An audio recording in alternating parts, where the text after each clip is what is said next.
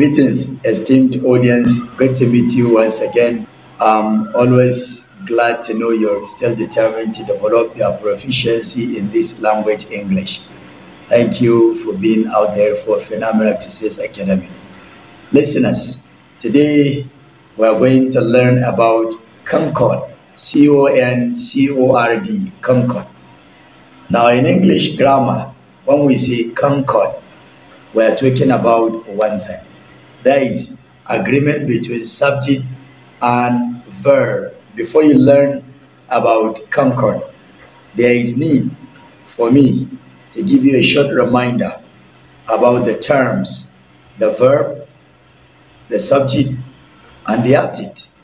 When we say verb, V-E-R-B, verb, we are talking about one of the most important parts of speech in English grammar.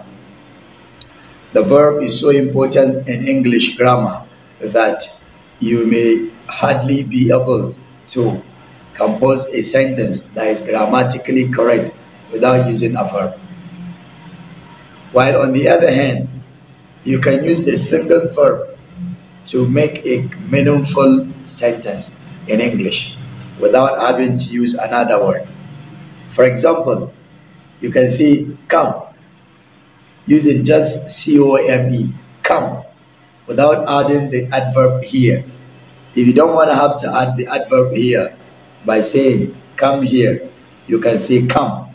That word alone sends a meaningful message to the listener. So you see, the verb is so important that you can make a grammatically correct sentence by using it. Listeners, verbs are action words. A verb is the doer of action in a sentence, though some verbs do not express actions, and these are what we call auxiliary verbs. And as a reminder, an auxiliary verb is a helping verb. They help us to express tense, that is whether present continuous, future tense, or past continuous or future perfect. For example, present continuous. You cannot express yourself using present continuous tense without using auxiliary verb. Let me give you an example in a sentence. I am talking to you right now. We are studying English grammar. The verb am in the sentence is an auxiliary verb. We are studying English grammar. The word are, A-R-E, in this sentence is also an auxiliary verb. Let's try to remove them from the sentence and see whether the grammar will be correct. I talking to you right now. Does it make sense? It doesn't. I know you know it. It's very wrong. What about the are in the second sentence? We studying English grammar right now. Does it make sense? No. I know you know it. So it's wrong. Now, apart from auxiliary verbs, we also have a very important type of verbs, which we call main verbs.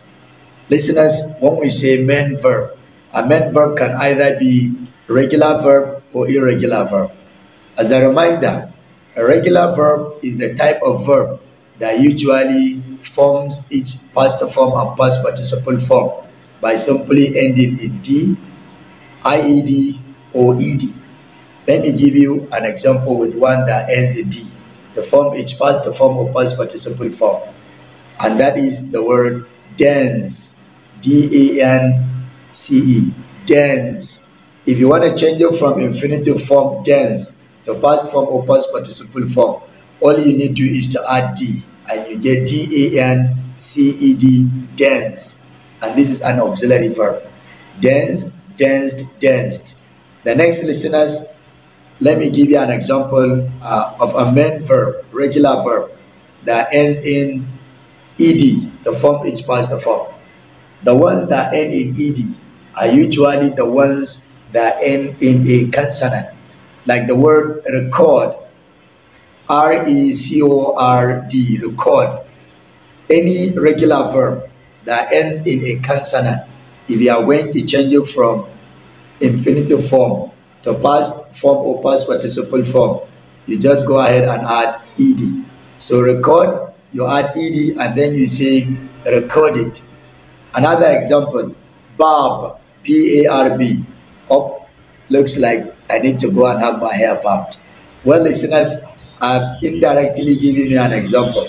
The word barbed, barbed, is an example of a regular verb that ends in ed in order to form its past form. Now let's move to the next one, which ends in ied to form its past form or past participle form. And this is the one that ends in ry. For example, the word cry, cry. Remember? Good, I know you do. Cry, cry. You remove the y at the end, you add ied, and you get cried, cry.